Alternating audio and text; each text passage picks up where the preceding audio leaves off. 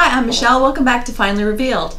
In this episode, I want to talk to you about guarantors.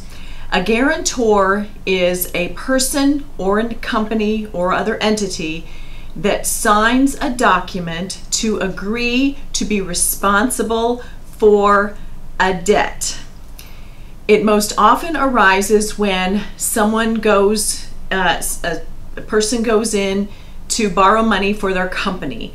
They are the owner of the company, so it is a credit requirement of the lender that there be a guarantor.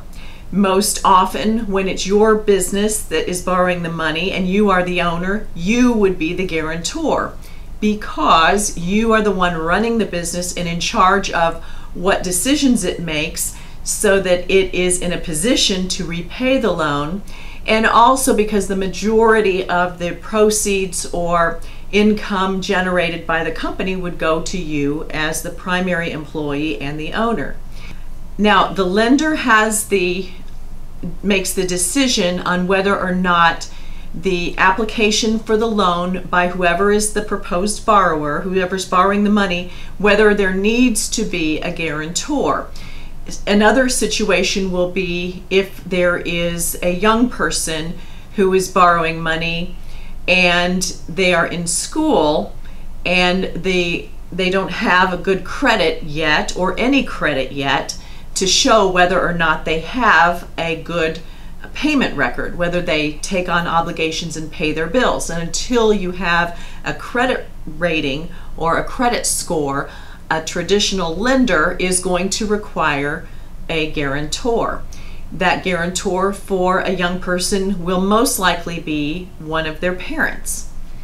It doesn't have to be, though. Now, in that situation, if a young person is buying a car and mom or dad is helping them buy the car, or their parent is helping them buy the car, and the car is going to be titled in both the name of the young person and then their parent, it's logical that the other person who's going to be owning the car is going to be the guarantor, because the lender wants to make sure that everyone involved in the transaction is on board with this and understands that this loan needs to be paid. So whether or not it is a joint owner of the asset for which the loan is being acquired to buy, or it's a business owner borrowing money for a business, or an individual who owns property with a spouse and now the spouse is going to guarantee it because they're owning that property. A guarantee is a document signed by a person who is the guarantor, who is signing on for that obligation.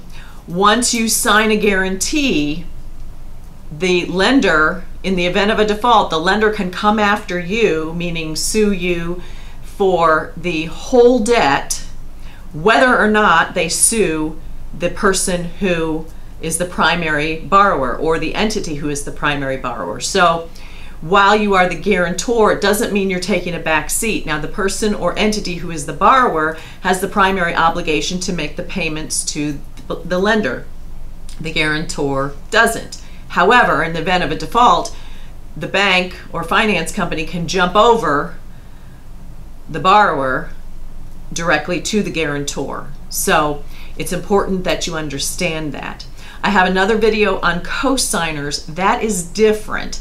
A cosigner is someone who is primarily obligated on the debt to make the payments from the beginning.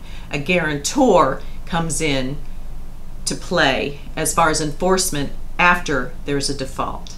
I hope this was helpful to you. If you know someone who's been asked to guarantee a debt or is going in to borrow money for an entity and they might need this information, please share it with them. Give me a thumbs up if this was helpful. Please subscribe. It helps us out a lot and it'll get you notifications as to our other videos. You just hit the red button or the bell, and I'll be back with you next time. Thanks for watching.